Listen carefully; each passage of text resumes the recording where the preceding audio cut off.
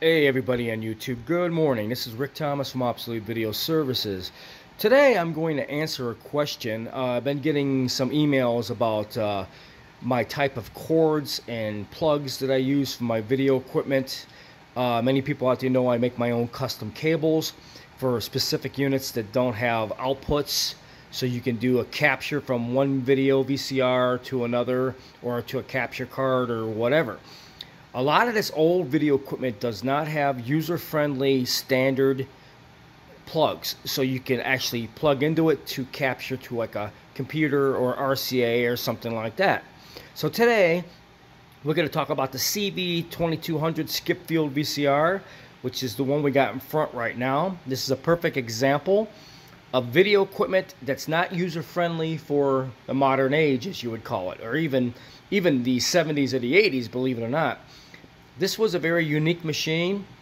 It's a skip field machine that has really weird outputs on it, and at the time they used to come with the television, so you'd be able to record back and forth with the television. They were never designed for you to copy or transfer a tape to like a modern video source. So today we're going to walk around this unit and show you a few things.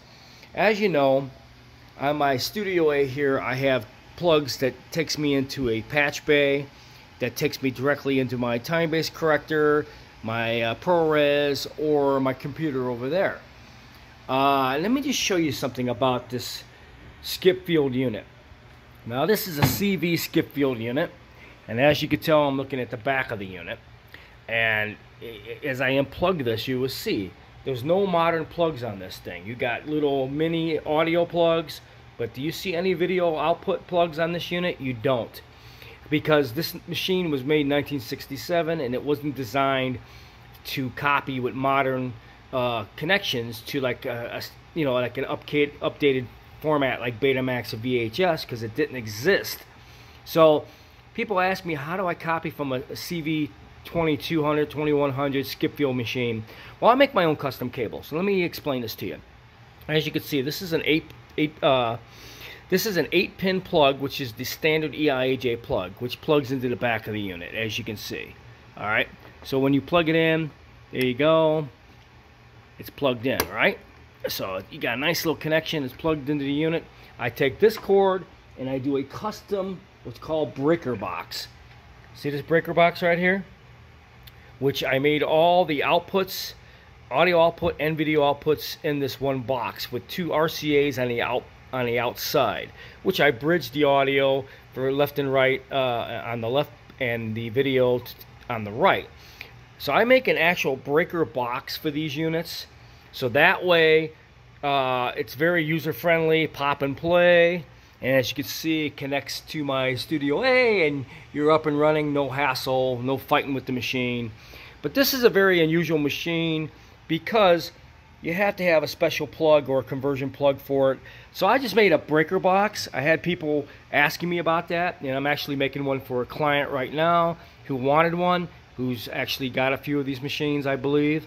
But a breaker box is the way you want to go, especially from the CV skip field units, because these units do not have modern video outputs like RCA or BNC. This is before VHS and any video formats were invented. This is like one of the very first VCRs or VTRs of the day of 1967. So just to give you guys an idea, I do make my own custom cables for electronics when I do get it, especially very old vintage equipment. I make custom plugs that work for me, because when a client comes to me with a special tape, which is what I'm working on now, I'm working on some very special tapes from Los Angeles, and they were done on this particular machine. Well, as you can see, I got the machine all set up, ready to go. So, all I had to do is plug in my special cable, get it all fed into the actual Studio A BNC outputs for the front panel. And all I got to do is pop the tapes on, and you're off to the races and start copying the tape and making a digital file.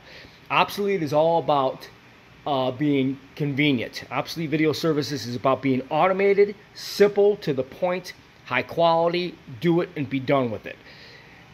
Never do what's called jury-rigging connections on VTR, especially the old ones, you're just defeating the purpose. You might cause problems. You might cause an electrical shock.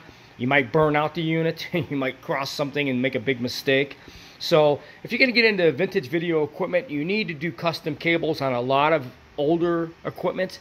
But some had standard plugs, but there's an awful lot of stuff that did not. So I hope you guys enjoyed this video.